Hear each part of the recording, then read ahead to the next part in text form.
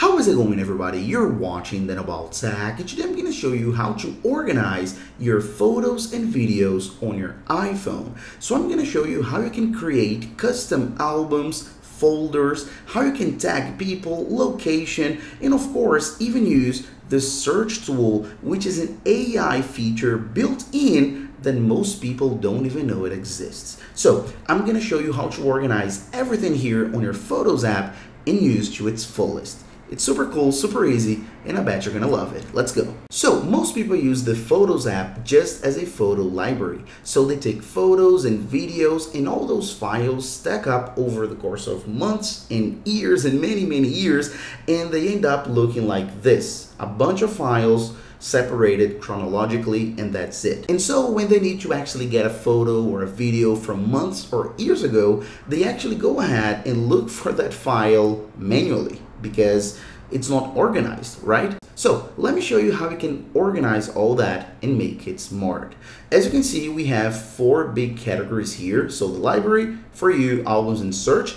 Let's go ahead and take a look at albums, which is the page I showed you a few minutes ago in the intro. As you can see, I have deleted the other albums and folders that I had just to show you from the top, from the beginning, presuming that's how it looks on your iPhone, because those are the 2 standard albums that we have, the default albums. Recents, which is the exact same thing we were looking at when we were looking at the library right here. Okay, so it's just all your photos and videos. And when we come back, we also have favorites. So those are the 2 standard albums. And the thing is, a lot of people don't know how to use the favorites, and I really love it because of course you can set special photos, special moments as your favorites. So if you don't know how to use it, it's super simple. You can grab any photo or any video, for example, this one right here, absolutely anything, and there will always be this little heart right here at the bottom. As you tap on the heart, this becomes a favorite, and then that's it. And as you come to albums, favorites, as you can see, it's right there. If you don't want it to be a favorite anymore, tap on the heart once again. It's not favorite anymore. It goes away, and now it's back to normal. Okay, so recents and favorites, those are your standard 2 albums on every iPhone, and you can't even delete them. Okay, they're there and they'll stay there. But how about if you want to create new albums? It's super easy. All you have to do is tap on the plus right here, and we have 2 options, new album and new folder. So a new album is one collection of photos and videos. And a new folder is a group of albums, each one of them with photos and videos, okay? So a folder is a bunch of albums, all right? So let's create a new album first. And then as you can see, it's gonna ask for the name, and we can go ahead and use any name. I'm gonna pick YouTube, all right? So YouTube right here, save, and I have just created this new album. I can add any photo, any video from my whole library right here. You can pick as many as you'd like, okay? So we can go ahead and select this one just to make it easy, tap on add, and then that's it. I have new album with, of course, 1 file inside.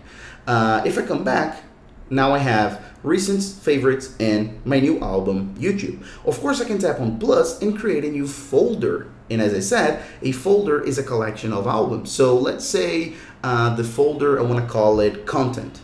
So it's a larger thing, right? Content is a bigger thing. And then I can save.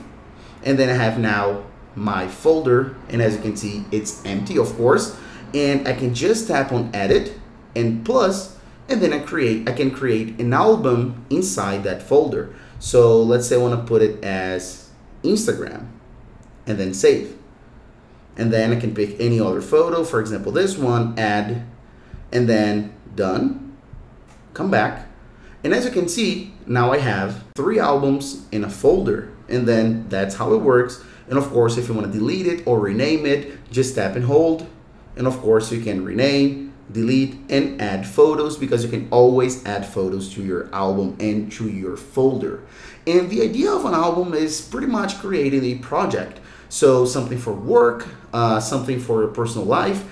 So sometimes photos and videos that you don't want to have all together with all your photos mixed up, you can just put all of them in a specific folder, so then you have everything organized, so you know all of those photos from that specific event will be there, okay? So that's how it works. Now, if we scroll down, of course, we have people and places, and this is super interesting as well. Let's start with people, the little bubbles, as you can see right here. And as you can see, I have quite a lot of people. And the thing is, all of that is automatically created by the iPhone. The iPhone will automatically select faces, and then it'll group all the photos that have those faces.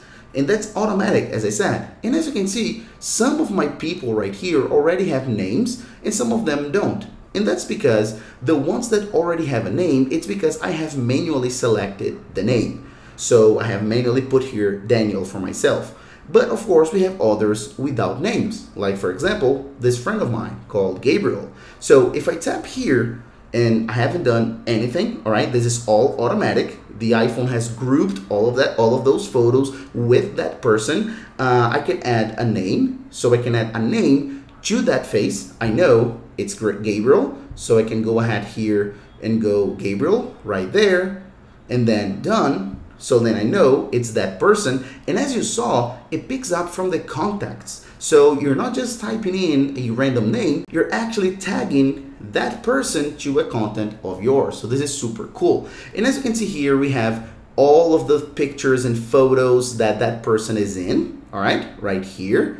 And then even, to get even better, all of other people that are inside those photos. So this is super smart, okay? I like this a lot, and where those photos were taken. So this is so cool. And as I said, this is done automatically. Your iPhone will group those photos, those faces, and it'll just do it all automatic. All you have to do is type in a name, and that's pretty much it. Okay, coming back here, we have places, and places is super easy to understand as well. It's where your photos and videos were taken. And we have here quite a bunch of them in Brazil, and then New York, and it just keeps going. As you can see, it's right there, and this is all automatic as well. If you actually go ahead here to places and you don't see photos, you don't see locations, that's because you don't have location allowed for camera. So all you have to do is go ahead and tap on settings and then scroll down until privacy and security,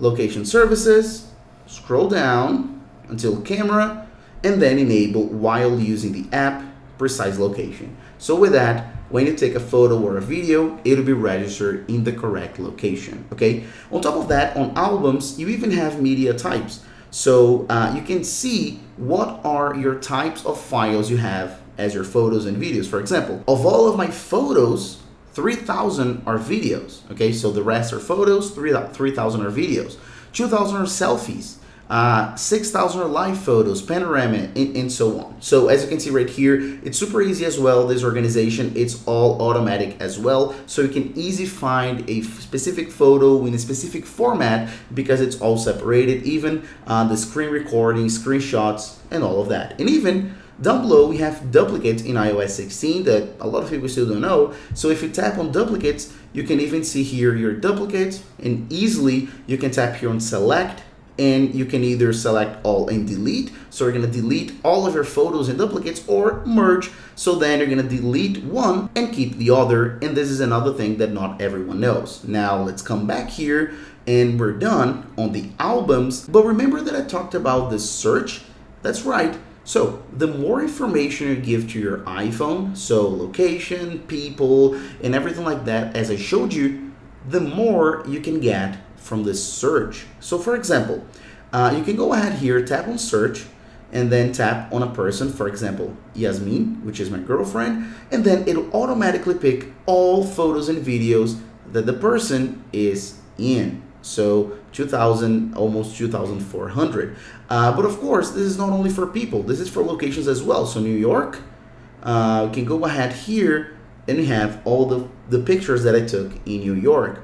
And it goes beyond that. For example, if I tap here dog, that's right, it'll get all the pictures from my dog because it recognizes dog using AI, and then it'll get here. So this is automatic as well.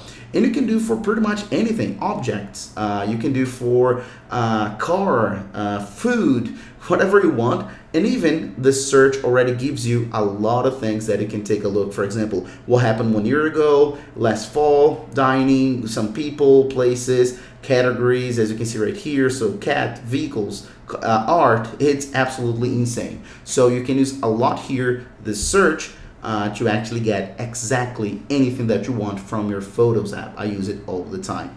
And of course, we also have the For You tab, which follows the same concept. So the more information you give the Photos app, the more it'll give back to you. So for example, in this case, it's giving me memories from Fabio, which is my brother, over the years. So if I tap here, there'll be a little video showing me and my brother over the years, which is super, super cool. And this is created automatically. So pet friends, as you can see, New York, so the trip, golden hours, so photos and videos taken in the sunset. So this is super, super cool as well. And this is done automatic as well. So that's pretty much how you organize your photos and videos on your iPhone and how you master the Photos app. And I'll see you on the next video of Then About Tech. See you later, guys.